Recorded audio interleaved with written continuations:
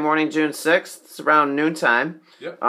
So Bill's getting ready to go out with a couple of guests. So what can you tell us about the fishing that's been going on this week, Bill? Well, there's a lot going on this week. Pretty much everything right now is actually fishing okay. We've got enough water in our small streams to keep them up, and the water temperatures are down. So a lot of wild fish, your little brookies are very happy, very active.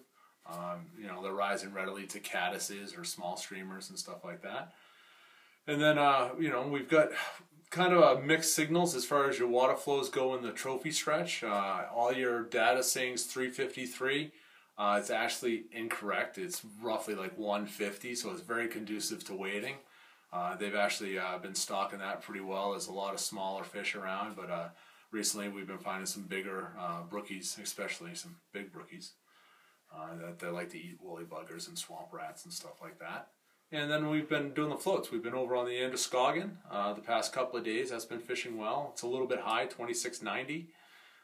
That's been fishing well. And then the Connecticut is kind of in flux, but that's down to 132 below Francis. So that's pretty low. But I got an afternoon float down there today, so we'll see how that goes. And then we've been having a lot of good reports from the ponds. Having a Boundary Pond, Big Brook, moose, stuff like that.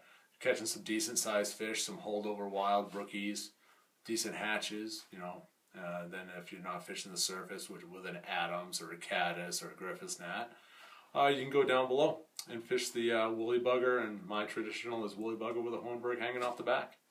If you can't catch them on that, you generally can't catch them. So that's your story and you're sticking to it. That's what I would do if I was me, and I am, so I'm gonna. Great. So yeah, we got a good weekend coming up. The weather's supposed to break. It's supposed to be beautiful out.